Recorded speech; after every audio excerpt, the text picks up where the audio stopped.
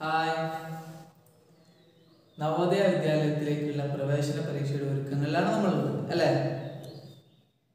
കണക്ക് പരീക്ഷയുമായിട്ട് ബന്ധപ്പെട്ടിട്ടുള്ള മൂന്നാമത്തെ ക്ലാസ്സിലാണ് നമ്മളിപ്പോൾ ഉള്ളത്. അപ്പോൾ ആദ്യത്തെ 1-2 ക്ലാസ്സുകൾ കാണാത്ത ആളുകളുണ്ടെങ്കിൽ, കൂട്ടുകാരുണ്ടെങ്കിൽ എന്ത് ചെയ്യാം? ആദ്യത്തെ 1-2 ക്ലാസ് കണ്ടതിന് ശേഷം എന്ത് ചെയ്യാം? മൂന്നാമത്തെ ക്ലാസ്സിലേക്ക് വരിക. ഓക്കെ. അപ്പോൾ കണക്ക് പരീക്ഷയിൽ നമ്മൾ നേരത്തെ പറഞ്ഞിരുന്നു 25 ചോദ്യങ്ങളാണ്, 25 ക്വസ്റ്റ്യൻസ് ഉണ്ടാവും മാത്തമാറ്റിക്സിൽ. അതിൽ ഒരുപാട് ഉപവിഭാഗങ്ങൾ, സബ് ഹെഡിൽ നിന്ന് ഒരുപാട് ടോപ്പിക്കുകളിൽ നിന്നാണ് ഈ 25 ചോദ്യങ്ങൾ ചോദിക്കുന്നത്. അപ്പോൾ നമ്മൾ ഓരോ ടോപ്പിക്കും ഓരോ ഉപവിഭാഗങ്ങളും നമ്മൾ എന്ത് ചെയ്യും? ഡിസ്കസ് ചെയ്യും. അതിൽ ഈസി ആയിട്ട് ഉത്തരം കണ്ടുപിടിക്കാനുള്ള മെത്തേഡുകൾ പറഞ്ഞു തരും. കൂടാതെ മുൻ വർഷങ്ങളിലെ ചോദ്യങ്ങൾ കൂടെ ഡിസ്കസ് ചെയ്തിട്ടാണ് നമ്മൾ പോകുന്നത്. അപ്പോൾ നിങ്ങൾ നേരത്തെ പറഞ്ഞ പോലെ ഇംഗ്ലീഷിലും പരീക്ഷ എഴുതുന്ന ആളുകളുണ്ട്. അപ്പോൾ ഇംഗ്ലീഷിലും മലയാളത്തിലും ഓരോ ചോദ്യവും നമ്മൾ ഇംഗ്ലീഷിലും മലയാളത്തിലും ഡിസ്കസ് ചെയ്തിട്ടാണ് പോകുന്നത്. ഓക്കെ. അപ്പം ഇന്ന് നമ്മൾ എടുക്കുന്ന ആദ്യത്തെ ടോപ്പിക് എന്ന് പറയുന്നത് പൂർണ്ണസംഖ്യകളും അവയുടെ ചതുഷ്ക്രിയങ്ങളുമാണ്. ഓക്കെ. ചതുഷ്ക്രിയകളും പൂർണ്ണസംഖ്യകളുടെ ചതുഷ്ക്രിയകളും അഥവാ എന്താണ് fundamental operations in whole നമ്പേഴ്സിലെ fundamental operations ആണ് നമ്മൾ പഠിക്കാൻ പോകുന്നത്. ഓക്കെ. അപ്പൊ ആദ്യം നമ്മൾ എന്ത് വേണം? സംഖ്യകളെ പരിചയപ്പെടണം. നമ്പേഴ്സ് ഏതൊക്കെയാണെന്നുള്ള ആദ്യം പരിചയപ്പെടണം. വേണ്ടേ? നമ്മൾ ആദ്യം നോക്കാം. അങ്ങനെ സംഖ്യകൾ ഏത് നമ്പറാണെന്ന് പറയാൻ പറ്റും? നോക്കി. 1, 2, 3, 4, 5 ഇങ്ങനെ പോകുന്ന നമ്പേഴ്സിന് നമ്മൾ എന്താ പറയാ? എണ്ണൽ സംഖ്യകൾ എന്ന് പറയും. എണ്ണൽ സംഖ്യകൾ അഥവാ എന്താണ്? Natural numbers. എണ്ണൽ സംഖ്യ അല്ലെങ്കിൽ നാച്ചുറൽ നമ്പേഴ്സ് എന്ന് പറയും. എണ്ണൽ സംഖ്യ അല്ലെങ്കിൽ നാച്ചുറൽ നമ്പേഴ്സ് എന്ന് പറയും. ഈ എണ്ണൽ സംഖ്യ അല്ലെങ്കിൽ നാച്ചുറൽ നമ്പേഴ്സ് നമ്മൾ രണ്ടായിട്ട് ഡിവൈഡ് ചെയ്യും. അത് ഇങ്ങനെ എടുത്തിട്ട് പോവാം. എങ്ങനെയാ? 1, 3, 5 1, 3, 5, 7 ഇങ്ങനെ പോകും. ഈ സംഖ്യകൾ നമ്മൾ എന്ത് പറയും? ഒറ്റ സംഖ്യ എന്ന് പറയും അല്ലേ? ഒറ്റ സംഖ്യ എന്ന് പറയും. അല്ലെങ്കിൽ എന്ത് പറയും? ഇംഗ്ലീഷിൽ എന്താ പറയാ? ഓഡ് നമ്പേഴ്സ് എന്ന് പറയും. Odd numbers. അപ്പൊ ബാക്കിയുള്ള സംഖ്യ ഉണ്ടല്ലോ അവിടെ 2, 4, 6 ഇങ്ങനെ പോകുന്ന സംഖ്യ, അവയെന്ത് പറയും? 2, 4, 6, 8 ഇങ്ങനെ പോകുന്ന സംഖ്യ നമ്മൾ എന്ത് പറയും? ഇരട്ട സംഖ്യ എന്ന് പറയും അല്ലേ? ഇരട്ട സംഖ്യ അല്ലെങ്കിൽ എന്ത്? ഈവൻ നമ്പേഴ്സ് എന്ന് പറയും.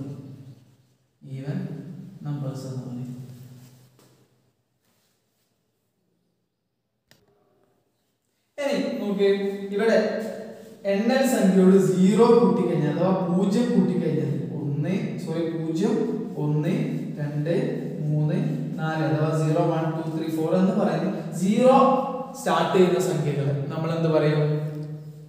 അഖണ്ഡ സംഖ്യകൾ എന്ന് പറയും.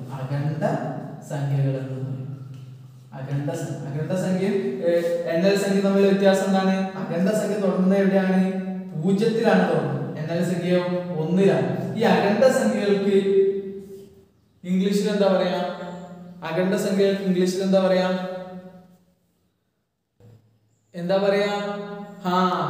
ഹോൾ നമ്പേഴ്സ് എന്ന് പറയും. ഇനി ഒരു സംഖ്യ കൂടെ പഠിക്കാനുണ്ട്. ഈ സംഖ്യകൾ നമ്മൾ കഴിഞ്ഞ ക്ലാസ്സിൽ ഡിസ്കസ് ചെയ്തിട്ടുള്ള സംഖ്യകളാണ്.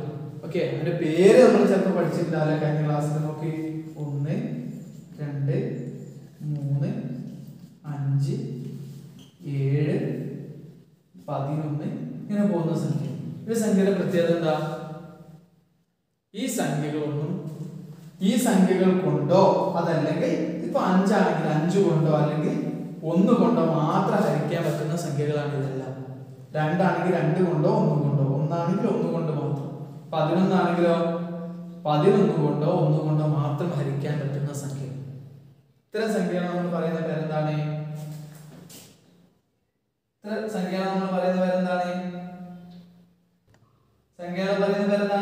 അഭാജ്യ സംഖ്യകൾ എന്ന് പറയും. അഥവാ പ്രൈം നമ്പേഴ്സ് അല്ലേ? എന്ന് പറയും. ഇപ്പൊ സംഖ്യകൾ പരിചയപ്പെട്ടല്ലോ. എത്ര ടൈപ്പ് ഉണ്ട്? 5 ടൈപ്പ് സംഖ്യകൾ ഉണ്ട് അല്ലേ? നാച്ചുറൽ നമ്പർ അഥവാ എണ്ണൽ സംഖ്യകളുണ്ട്. 1, 2, 3, 4, 5 തൊട്ടിട്ട് പോകുന്ന എണ്ണൽ സംഖ്യകളുണ്ട്. അതിൽ തന്നെ എന്ത് ചെയ്തു, 0 ആഡ് ചെയ്ത് കഴിഞ്ഞാൽ എന്ത് പറയും, അഖണ്ഡ സംഖ്യകൾ, അതല്ലെങ്കിൽ ഹോൾ നമ്പേഴ്സ് എന്ന് പറയും അല്ലെ. പിന്നെ ഈ എണ്ണൽ സംഖ്യ നമ്മൾ എന്ത് ചെയ്യും, രണ്ടായിട്ട് ഡിവൈഡ് ചെയ്തു. 1 3 5 7 എന്ന് പറയുന്ന ഒറ്റ സംഖ്യ അല്ലെങ്കിൽ ഓഡ് നമ്പേഴ്സ് ആയി ഡിവൈഡ് ചെയ്തു. 2 4 6 8 എന്ന് പറയുന്ന ഇരട്ട സംഖ്യ അല്ലെങ്കിൽ എന്ത് ചെയ്തു, ഈവൻ നമ്പേഴ്സ് ആയിട്ട് പറഞ്ഞു. ഇനി ഡിവൈഡ് ചെയ്യാൻ പറ്റാത്ത സംഖ്യകൾ അഥവാ ആ സംഖ്യകൾ കൊണ്ടോ അതല്ലെങ്കിൽ ഒന്നുകൊണ്ടോ മാത്രം ഡിവൈഡ് ചെയ്യാൻ പറ്റുന്ന സംഖ്യകളെ അഭാജ്യ സംഖ്യകൾ അതല്ലെങ്കിൽ പ്രൈം നമ്പേഴ്സ് എന്ന് പഠിച്ചു. ഓക്കെ, ഇനി ഇത് വെച്ചിട്ടാണ് നമുക്ക് എന്ത് ചെയ്യാനുള്ളത്, ഈ ഒരു ടോപ്പിക്കിൽ സംഖ്യകളുമായിട്ട് ബന്ധപ്പെട്ട് അവരുടെ ചതുഷ്ക്രിയകൾ അല്ലെങ്കിൽ മാത്തമാറ്റിക്കൽ ഓപ്പറേഷനുമായിട്ട് ബന്ധപ്പെട്ടുള്ള ക്വസ്റ്റ്യൻസ് നമുക്ക് ചെയ്യാനുള്ളത്. ഓക്കെ ഓക്കെ നോക്കുക, നമ്മൾ പറഞ്ഞു 15 ടോപ്പിക്കുകളിലെ ക്വസ്റ്റ്യൻസ് ആണ് നമ്മൾ ഡിസ്കസ് ചെയ്യാനുള്ളത്. അതിൽ ഒന്നാമത്തെ ടോപ്പിക്കാണ് ഇത്. ഫസ്റ്റ് ടോപ്പിക്കായിട്ട് നമ്മൾ ഇത് പറയുന്നത് പൂർണ്ണസംഖ്യ അല്ലെങ്കിൽ ഹോൾ നമ്പേഴ്സ്, അവരുടെ ഓപ്പറേഷൻസ് അല്ലെങ്കിൽ അതിലെ ക്രിയകൾ, കൂട്ടുന്നത്, കുറക്കുന്നത്, ഹരിക്കുന്നത്, ഗുണിക്കുന്നതുമായിട്ട് ബന്ധപ്പെട്ടുള്ള ചോദ്യങ്ങളായിരിക്കും വരുന്നുണ്ടാവും.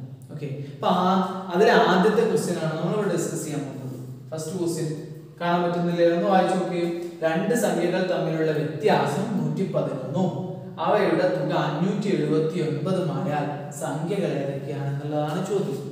അഥവാ the difference between two numbers is 111 and the sum of these numbers is 579. ഈ സംഖ്യകൾ ഏതൊക്കെയാണെന്ന് കണ്ടുപിടിക്കാനാണ് പറയുന്നത്. ഓക്കെ, ഇങ്ങനെ ഒരു ക്വസ്റ്റ്യൻ കിട്ടിക്കഴിഞ്ഞാൽ നമുക്ക് രണ്ട് മെത്തേഡ്സ് ചെയ്യാൻ, രണ്ട് മെത്തേഡ്സ് ഉണ്ട്. ഈ ഡിഫറൻസ് വെച്ചിട്ട് നമുക്ക് കാൽക്കുലേറ്റ് ചെയ്യാനാണ് ഇത് ഏറ്റവും ഈസി ആയിട്ടുള്ള മെത്തേഡ്. ഓക്കെ, അപ്പൊ നമ്മൾ എന്ത് ചെയ്യാം, സംഖ്യ കിട്ടുന്ന സമയത്ത് തന്നെ എന്ത് ചെയ്യാം, ഈ ഡിഫറൻസിൽ നിന്ന് എന്ത് ചെയ്യാം, തുക അങ്ങ് കുറച്ച് കളയും. വ്യത്യാസത്തിൽ നിന്ന് തുക കുറച്ച് കാണിച്ചാൽ ബാക്കിയുള്ള സംഖ്യകളുടെ തുക ആണ് ഇവിടെ കാണുന്നത്. അഥവാ സംഖ്യകളുടെ ഡയറക്റ്റ് ഈ തുകയാണ് ഇവിടെ കാണുന്നത്. ഫോർ എക്സാമ്പിൾ പറയാം, ഇവിടെ 579 ആണ് തന്നിട്ടുള്ളത് അല്ലെ. 579 579 എന്താണ്, രണ്ട് സംഖ്യകൾ തമ്മിലുള്ള തുകയാണ്. അതിൽ നിന്ന് നമ്മൾ ആദ്യം എന്ത് ചെയ്യാം, ഈ വ്യത്യാസം കുറച്ചിട്ട് കാണിക്കാം. വ്യത്യാസം 111 ആണ്. ഈ വ്യത്യാസം കുറച്ചാൽ നമുക്ക് എത്ര കിട്ടും, 468 കിട്ടും അല്ലെ. 468 കിട്ടും. എന്ത് ചെയ്തു, ഈ വ്യത്യാസം തുകയിൽ നിന്ന് ഈ വ്യത്യാസം കുറച്ച് കാണിച്ചു, സമ്മയിൽ നിന്ന് എന്തൊരു ഡിഫറൻസ് കുറച്ച് കാണിച്ചു. ഇപ്പൊ എന്തായി, ഇത് എന്ന് പറയുന്നത് ഈ സംഖ്യയാണ് രണ്ട് സംഖ്യകളുടെയും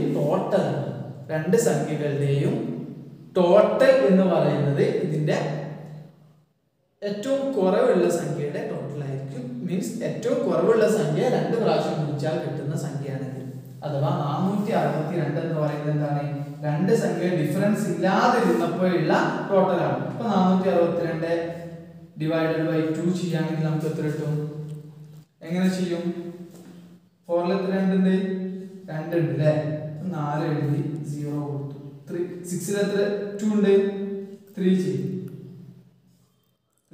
6 ആണ് അല്ലെ, 0 കൊടുത്തു. പിന്നെ 8 എത്ര ഉണ്ട്, 8 4 ഉണ്ട് അല്ലെ, 4 ചെയ്യും.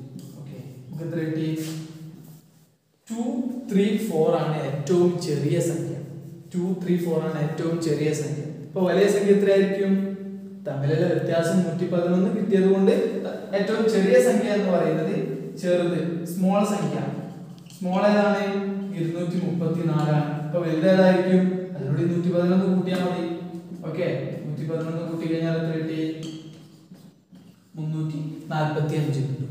345 കിട്ടി. അപ്പൊ ഒരു സംഖ്യ ഏതാണ്, 234. 234 അതുപോലെ എത്ര കിട്ടി, 345 ആണ് രണ്ട് സംഖ്യകൾ അല്ലെ. ഇനി മറ്റൊരു മെത്തേഡ് കൂടെ ഉണ്ട്. എങ്ങനെയാണ്, ഈ 579 111 ഡയറക്റ്റ് ആഡ് ചെയ്യാം.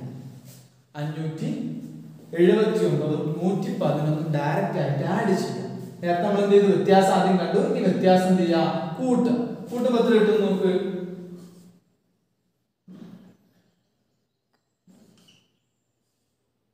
690 കിട്ടും. 690 കിട്ടും. ഈ 690 എന്ത് ചെയ്യാം, 2 കൊണ്ട് ഡിവൈഡ് ചെയ്യാം. 690 എങ്ങനെ 2 കൊണ്ട് ഡിവൈഡ് ചെയ്യാം, 690 ഹരിക്കണം 2 ചെയ്യും. ആൻസർ എത്ര കിട്ടും, 6 എത്ര ഉണ്ട്, 3 ഉണ്ട് അല്ലെ. 6 ആണ്. 9 എത്ര ഉണ്ട്, 4 ഉണ്ട്. 4 × 2 എത്രയാണ്, 8. അല്ലേ? ഇനി 10 എത്രയുണ്ട്? 5. ഓക്കെ, ഇപ്പൊ 345 കിട്ടി. 345. ഇവിടെ നമ്മൾ സംഖ്യ ആഡ് ചെയ്തത് കൊണ്ട്, വ്യത്യാസം നമ്മൾ ഇവിടെ ആഡ് ചെയ്തത് കൊണ്ട് ഈ കിട്ടുന്ന സംഖ്യ എന്ന് പറയുന്നത് ഏറ്റവും വലിയ സംഖ്യയായിരിക്കും. കിട്ടുന്ന സംഖ്യ എന്ന് പറഞ്ഞാൽ ഏറ്റവും വലിയ സംഖ്യ. അപ്പൊ ചെറിയ സംഖ്യ എങ്ങനെ കണ്ടുപിടിക്കാം? 345 നിന്ന് എന്ത് ചെയ്താൽ മതി? 111 കുറച്ചാൽ മതി, വ്യത്യാസം കുറച്ചാൽ മതി. ഇപ്പം 345 കുറയ്ക്കണം 111 എന്ന് പറയുമ്പോൾ എത്ര കിട്ടും? 145 111 കുറച്ച 4 3 2 234 ഇല്ലേ?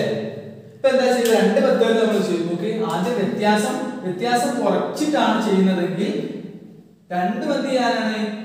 2 കൊണ്ട് ഡിവൈഡ് ചെയ്യാനാണുള്ളത്. വ്യത്യാസം കുറച്ചിട്ടാണ് 2 കൊണ്ട് ഡിവൈഡ് ചെയ്യുന്നതെങ്കിൽ കുറയ്ക്കുന്നത് കൊണ്ട് ചെറിയ സംഖ്യ ആയിരിക്കും നമുക്ക് കിട്ടുന്നത്. ചെറിയ സംഖ്യ കിട്ടിയാൽ എന്താണ് വ്യത്യാസം? അതിനോട് കൂട്ടിയാൽ എന്ത് ചെയ്യും? വലിയ സംഖ്യ കിട്ടും. അതിന് വ്യത്യാസം കൂട്ടിയിട്ടാണ് നമ്മൾ എന്ത് ചെയ്യുന്നത്? 2 കൊണ്ട് ഹരിക്കുന്നതെങ്കിൽ എന്ത് ചെയ്യണം? വലിയ സംഖ്യ ആയിരിക്കും അപ്പൊ കിട്ടുന്നുണ്ടാവുക. ആ വലിയ സംഖ്യയിൽ നിന്ന് എന്ത് ചെയ്യുക? വ്യത്യാസം എത്രയാണോ അതങ്ങ് കുറച്ച് കഴിഞ്ഞാൽ എന്ത് ചെയ്യും? ചെറിയ സംഖ്യ കിട്ടും. ഓക്കെ, രണ്ട് രൂപത്തിൽ ചെയ്ത് നമുക്ക് ആൻസർ എത്ര കിട്ടിയിട്ടുള്ളത്?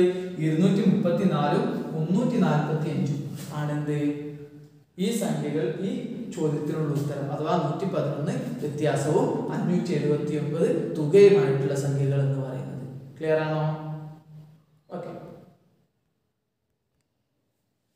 ഓക്കെ, ഇനി നമുക്ക് രണ്ടാമത്തെ ചോദ്യത്തിലേക്ക് കിടക്കാം. രണ്ടാമത്തെ ചോദ്യത്തില് ഒരാൾ 26 രൂപ കൊടുത്ത് 5 പുസ്തകങ്ങൾ വാങ്ങും. ആദ്യത്തെ 4 പുസ്തകത്തിന് 1 വിലയും അഞ്ചാമത്തെ പുസ്തകത്തിന് ആ വിലയേക്കാൾ 1 രൂപ കൂടുതലുമാണെങ്കിൽ ഓരോന്നിന്റെയും വില കാണുക എന്നുള്ളതാണ്. A man bought 5 books by paying 26 rupees. The price of 4 books are equal. The price of fifth book is excess 1 rupee rather than the other 4 books.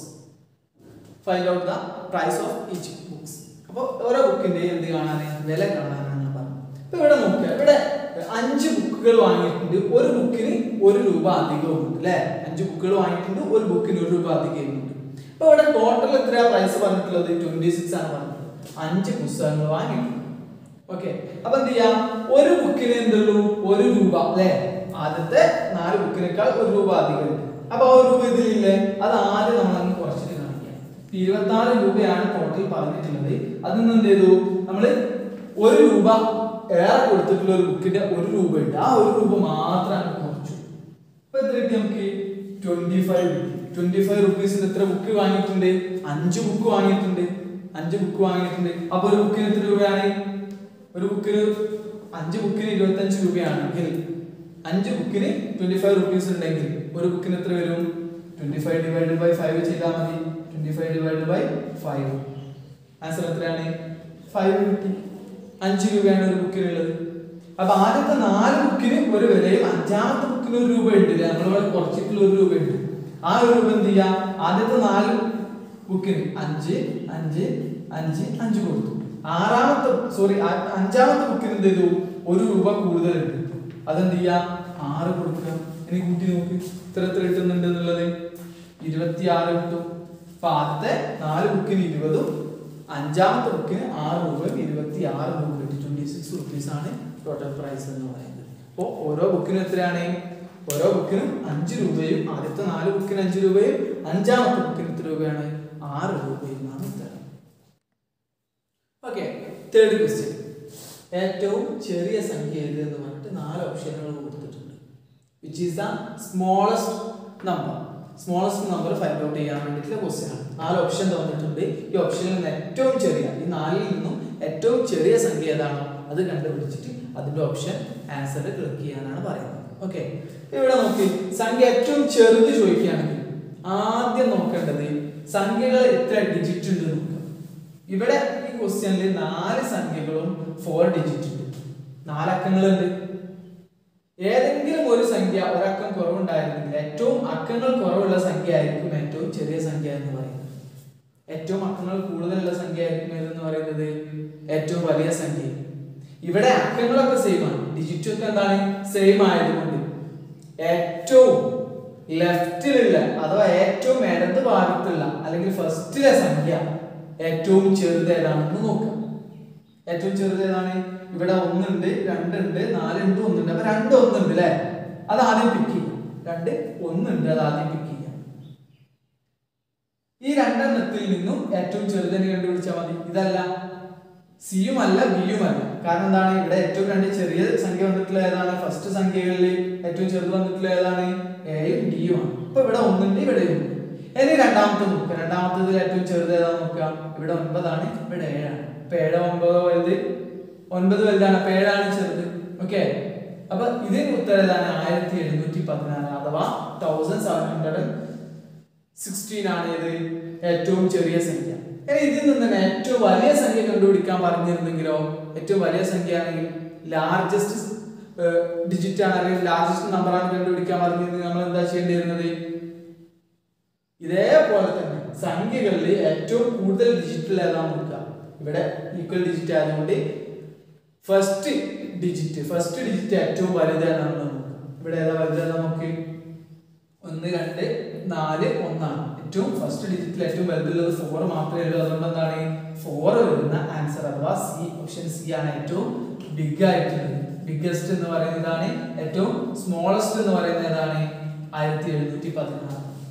Okay, ഇനി നിങ്ങൾക്ക് ഒരു സംഖ്യ തന്നിട്ട് അല്ലെങ്കിൽ കുറച്ച് നമ്പർ തന്നിട്ട് ഏറ്റവും അത് ഉപയോഗിച്ചിട്ട് ഉണ്ടാക്കാൻ പറ്റുന്ന ഏറ്റവും വലിയ സംഖ്യയും ഏറ്റവും ചെറിയ സംഖ്യയും കണ്ടുപിടിക്കാൻ വേണ്ടി പറഞ്ഞാലോ?